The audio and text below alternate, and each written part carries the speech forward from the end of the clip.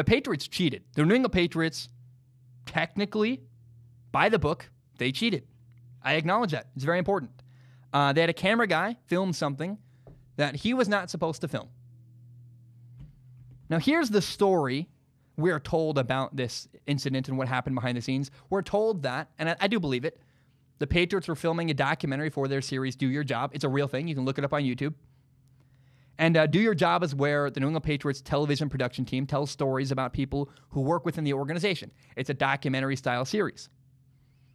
Now, the Patriots employee, the cameraman, filmed an 8-minute video of the Bengals sideline. And I know, when you hear that, you go, Zach, that's horrible. You filmed the Bengals sideline? That's pretty clear. Hey, that's awful.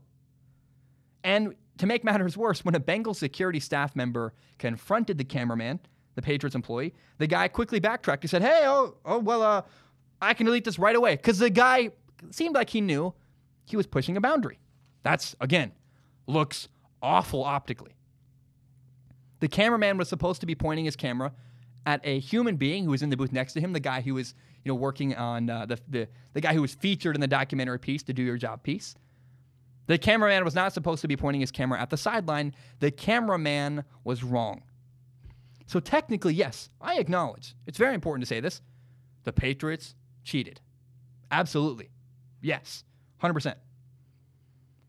But the train of thought and the train of reasoning I'm about to share with you, I think it's going to make you very mad if you hate the Patriots. If you do, I think you're not going to listen. But I ask you to listen to this and be very, just have an open mind. My job is to be fair and do the best I can. And a lot of people have shared their thoughts about this Patriots cheating scandal. And all those people are football people. I have a very unique perspective on this topic because not only am I a football guy, I'm a former cameraman. I'm a football guy. I played college football. I know a lot of people. I have a lot of contacts throughout the NFL and throughout college football. I know people who work in front offices in the NFL. It's a huge advantage I have over a lot of people that talk about sports. But number two, here's the special part. I'm also a former cameraman. I mean, I literally operated a camera for a documentary, which is exactly what we're discussing here, is operating a camera for a documentary. I worked for Top Out Films. I've worked for ESPN. I've operated a camera for television networks. I've also been a cameraman's assistant. I've been a cameraman. I've been around cameramen. I've worked for ESPN's College Game Day. I've worked for Pac-12 Network. I've worked for Fox Sports. You name it. I've done a lot of camera work in the sports world. And so because I have both a background on, working as a cameraman and have a background in football and know the game of football, I believe I have a unique perspective on this, and I don't believe that this was an organized effort by the Patriots to cheat. I don't. And let me explain why I believe this is more likely an eager, aggressive cameraman than it was an organized effort by the Patriots to cheat. Number one, I think people don't understand the way the NFL works. This is what people in the NFL have told me. It's important. There's a lack of understanding with how the NFL works. The Patriots would not ask a cameraman to film the sideline because absolutely, it's actually not helpful. People don't realize this. Filming people on the sideline doesn't help you get signals or win football games because here's the issue. This is a really important thing people understand. Hand signals are not widely used in the NFL to communicate with people on the field. The NFL is not high school football. The NFL is not college football. If your only interaction with football growing up was college or high school football, you would not understand this because in high school football and in college football, people use hand signals to call plays and to communicate from the sideline to people on the field. That is not how it works in the NFL. In the NFL, plays are called to people on the field through a headset. The coaches have a headset on. They call the play through a microphone. That goes directly into the helmet of people on the field. Then the quarterback or the guy on defense who has that helmet that can hear the coach, he calls the play verbally to the people around him.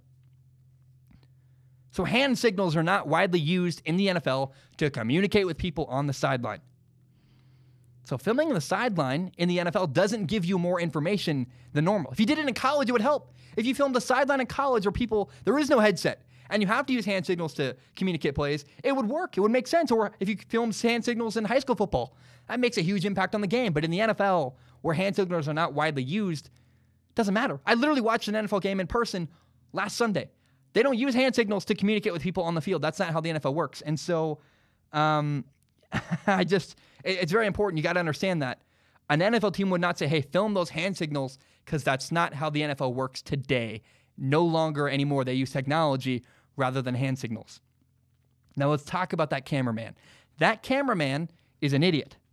There are two possibilities here. Either number one, maybe that cameraman had limited exposure to football. He played high school football. And he must have thought, hey, maybe if I film the sideline, I could get a special reward and go, hey, Belichick, guess what? I filmed the sideline of the Bengals, and now you have sideline footage. Maybe that's what happened. And it would make sense, because if he has a limited understanding of football and doesn't understand that hand signals are not used, and he's a cameraman, he'd go, hey, this is valuable.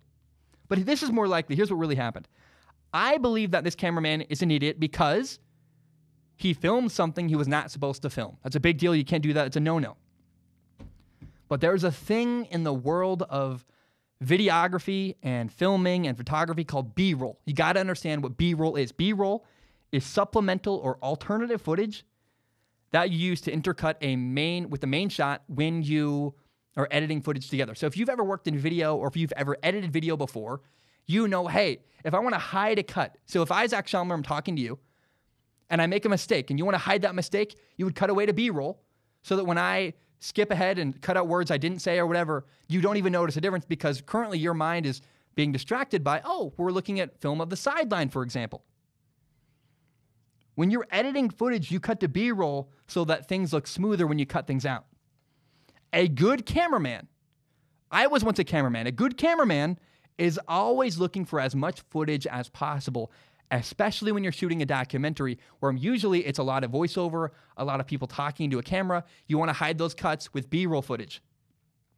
You want to shoot artistic camera footage to cut to in order to hide edits. Now, that cameraman was not a member of the Patriots football division. That cameraman was a member of the Patriots television department, which is a different, separate division of the New England Patriots, completely separate from the football division. There's a television department. Every team has one. And then there's, guess what? The football department. They're not related at all. They have different bosses. And that's why when the security guy for the Bengals confronted that cameraman, the cameraman was willing to delete it, because he knows I'm not that attached to it. I have a lot of B-roll footage. If I delete this, I've got other stuff I can use to cut to when I'm doing and editing this documentary-style footage. He wasn't attached to the footage. I do not believe that the cameraman was filming the sideline to try to help the Patriots win games. I know how that sounds. I know people are like, Zach, what the heck? But you got to understand. From a cameraman's perspective, he was collecting as much footage as possible to make the video editing process easier. So technically, yes, the Patriots broke a rule. Therefore, they cheated. I acknowledge the Patriots, on paper, that's cheating. Absolutely, yes. But filming the sideline didn't actually give them an advantage in the game against the Cincinnati Bengals. Because, hand signals aren't used in the NFL. People use headsets to talk to the guy on the field. Filming a sideline where there's no hand signals taking place is completely invaluable. It doesn't help you at all. I guess it's completely not valuable. It doesn't help you at all. And if you understand the video editing process, if you're a former cameraman, which I am, which I also want to really be very clear, people that talk about the NFL on television are former football players. People who, Troy Polamalu, Tom Brady, people who have played in the NFL have probably never operated a camera for a television network. I've actually done that job. People that talk about football mostly have never done that. I might be the only person in America talking about football who has experience operating a camera for television networks, because I've been on both sides of the camera. People who operate a camera understand they need to gather as much footage as possible to make the editing process easier. That, to me, is the story behind this quote-unquote Patriots cheating scandal. The footage wouldn't have been helpful. Really, I truly believe this was an over-eager cameraman trying to make his job editing a video in the future easier by collecting as much B-roll as possible. You got to understand. There's a reason. I don't think the NFL is going to punish the Patriots heavily for this. It's really not a big deal the way people are treating it. Yes, the Patriots technically cheated. They filmed something they shouldn't have cheated. They're going to get punished on some degree, on some level. But this wouldn't have helped the Patriots. And really, I think it was an overzealous, overly aggressive cameraman shooting B-roll footage.